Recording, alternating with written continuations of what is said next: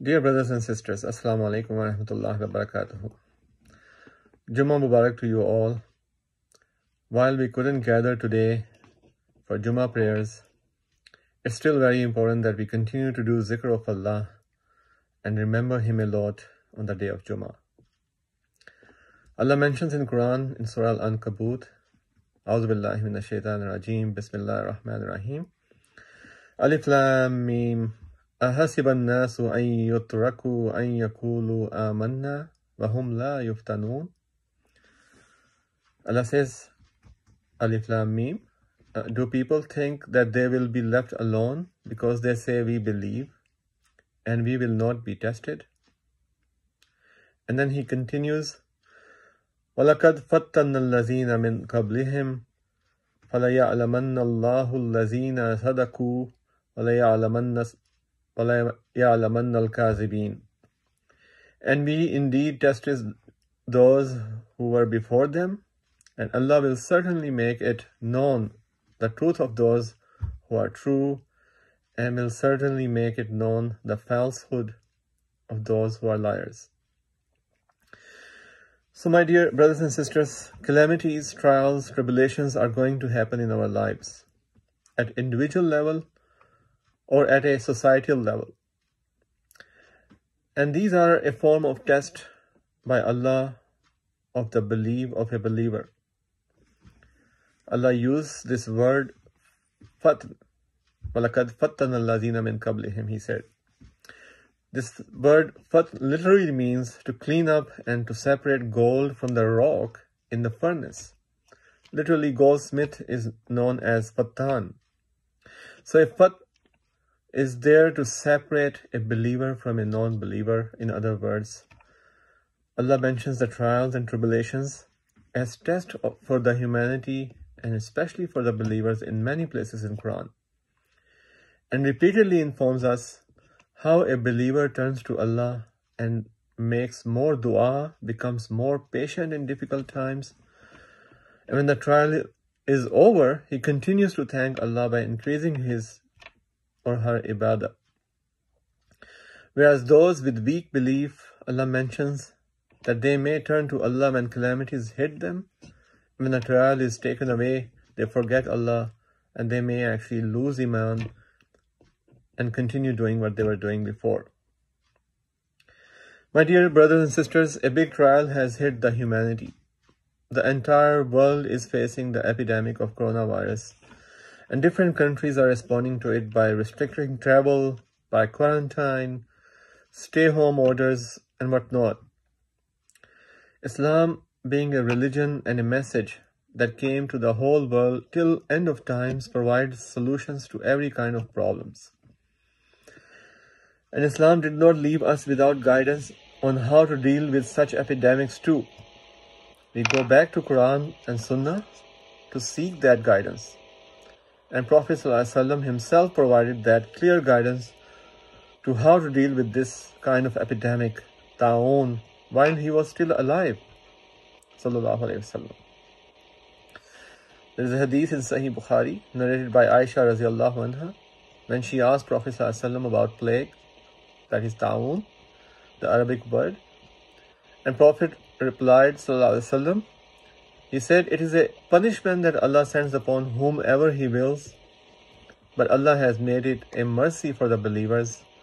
Any servant of Allah who resides in a land afflicted by a plague, remaining patient and hoping for reward from Allah, knowing that nothing will befall him but what Allah has decreed, and if he dies in this state, he will be given the reward of martyr.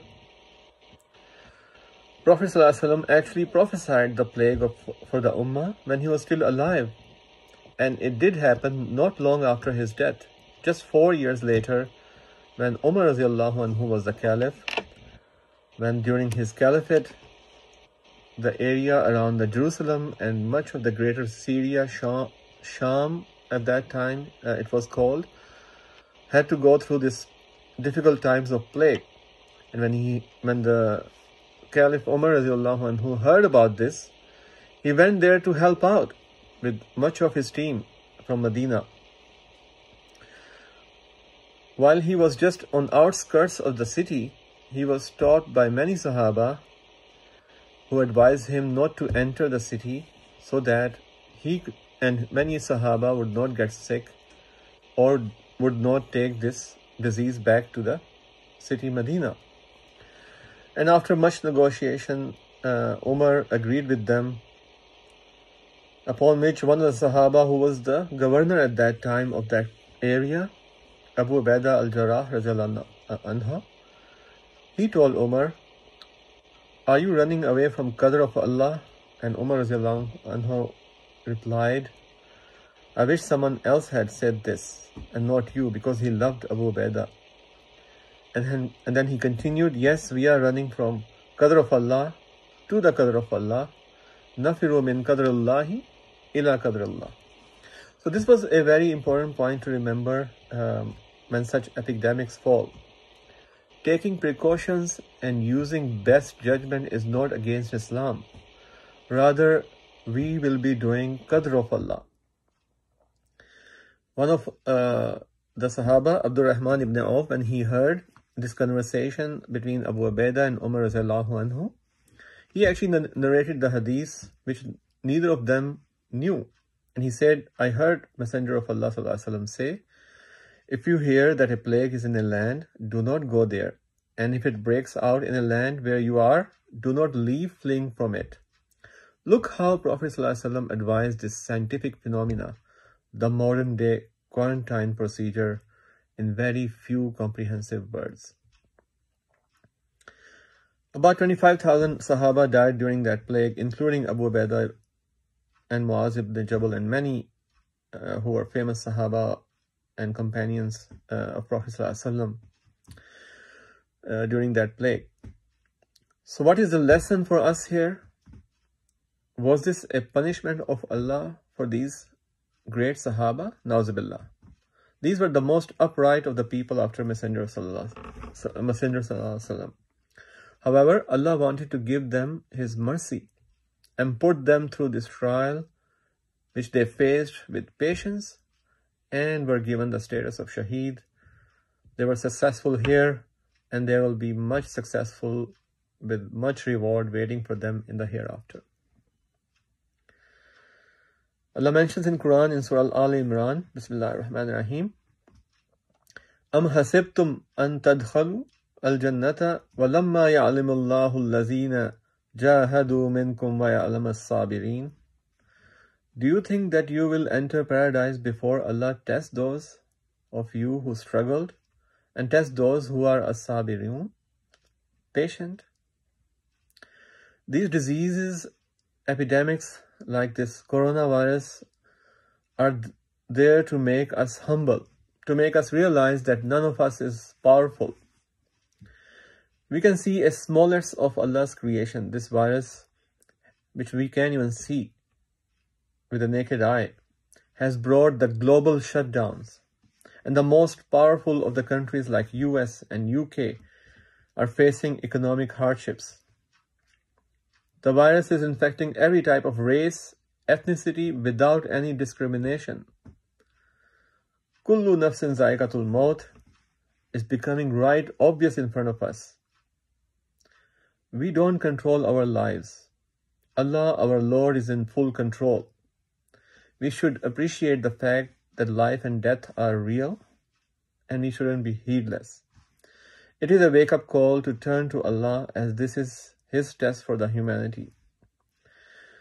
Do you think this virus will not infect the righteous? It will, and this test will be blessing and mercy for those who go through this disease through patience. There is a wisdom in this calamity, and it is that we should increase our ibadah, zikr, and turn to Allah. Islam teaches us to take reasonable precautions when such epidemics occur. Just as I shared earlier about Prophet's hadith, that sunnah is that we should follow it. Wash our hands. The benefit of wudu doing 5 times a day when we wash our hands and face is huge. Keep tahara, both physical and spiritual, and that is nisf al-iman, half of our deen. as the healthcare officials advise, avoid handshake if possible during these times of flu and respiratory illnesses and the coronavirus epidemic. Follow the instructions that physicians and health department officials are advising people. Self-quarantine yourself. Stay at home as Prophet said if you are ill. Don't go around and infect others. We don't have to come to masjid during these times. Think about this. We could be asymptomatic, no symptoms, but we may be still carrying the virus and could infect others, especially the elderly, who can become really ill pretty fast. Law and health officials asked us to stop all mass gatherings, and Sharia at this time will approve the guidance of health experts here, and that is the principle of fiqh, and that is what is being followed by Fiqh Council of America and fuqaha all over the world, including by the faqih and muftis of Al-Azhar University, Masjid Nabawi, and Masjid Al-Haram in Makkah. And that is the reason we had to stop Jumu'ah at our masjid at ICCL2 till further notice comes from healthcare officials. And I am, not very happy to say that this may continue during Ramadan. And I'm saying this based on valid forecasting made for Lancaster area by many models that we could see much rise in COVID or corona cases in next 4 to 6 weeks. At the hospitals, including ours, operation officers and physicians are making plans of how we're going to treat a very large number of patients in few weeks, just like it happened in New York City, in Washington State, in Italy, Spain, and initially in China.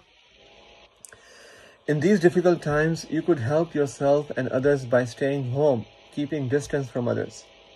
Use all precautions as being advised by healthcare societies like CDC and Department of Health. This is a kind of responsibility of the whole community. Preservation of life is one of the goals of Sharia, and we should all strive towards this together. And after we have done our part, used all precautions and planned to care for the ill, what else we should do? We should have tawakkul ilallah, total dependence on Allah, that our planning precautions will not save us unless Allah wants. Increase our prayers, make dua that Allah protects us and our community, ummah, and the mankind in general from this disease and its effects. My brothers and sisters, Allah never criticizes if we were not very close to Islam before, but in the face of this disease or calamity, we return to Allah and increase our prayers. That may have been the sole purpose of that calamity, that we leave our heedlessness and return to Him. And more importantly, when Allah brings, inshallah, us out of this calamity, we don't forget Him in good times too. Because Allah mentions repeatedly in the Quran that most mankind ends up doing this. They forget, they go away from the right path when Allah brings them out of the difficulty.